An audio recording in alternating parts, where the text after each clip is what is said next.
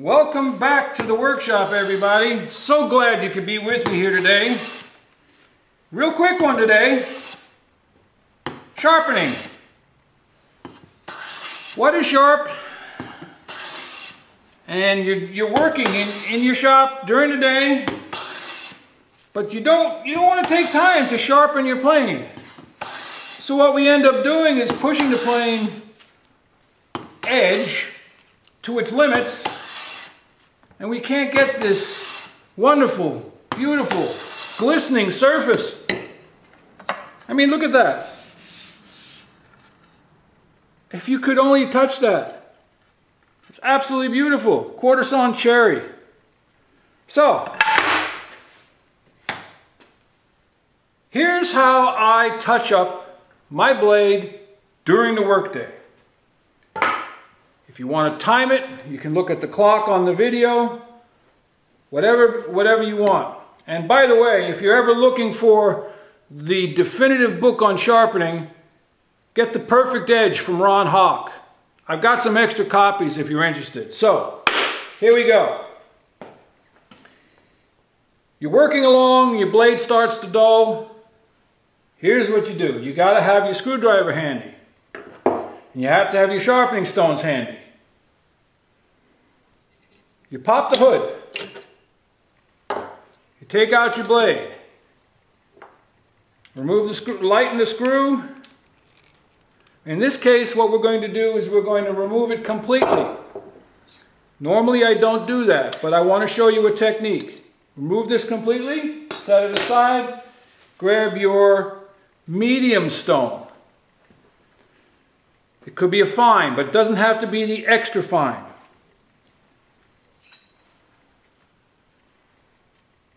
Some blades you can totally flatten your back, some you can't. There's no arguing about that. We'll get in more depth on that in another video. But here we go. I've got the blade. Put a little fluid on there. I hit the back just a few times. That's it. Done. So I know there's no burr back there. I come up here. A little more fluid. My primary bevel is still visible there. I find it, okay? Find my primary.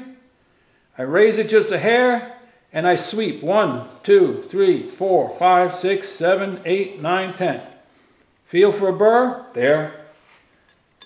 Go back. Remove the burr.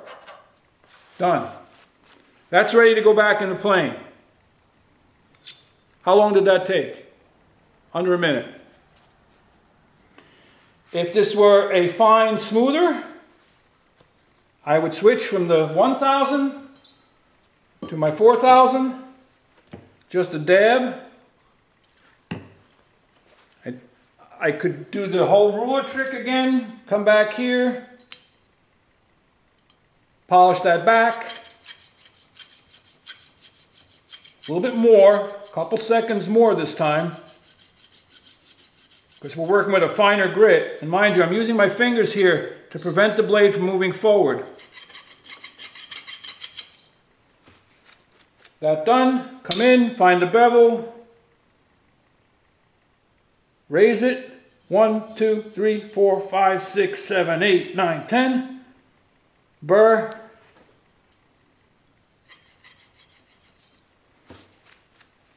Burr's gone. No burr on either side. Sharpening is done.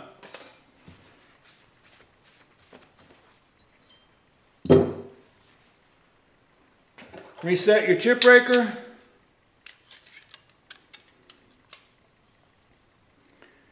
So I wouldn't have had to take my chip breaker off if I was doing it without the ruler technique. I could just freehand it. And you've seen me do that in the past. Get that set, tighten your screw. Use your plane adjusting hammer so that you can see where your edge is. I got that set quite fine. A little too fine. That should work. Come back in, and you're back in business. Put the hood back on, close it up. Adjust your depth, adjust your lateral. It doesn't have to be perfect. You can make adjustments on the fly. Back to work. Nothing, advance. See how we get in that accordion? I'm really close now. We've talked about that in some past videos. That works great on difficult to plain woods.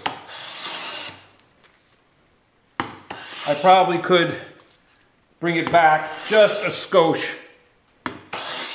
But that's it. That's sharpening. 1, 2, 3, done. Any questions? Leave them in the comments section. Head out to your shop. Go make some shavings. Walter out.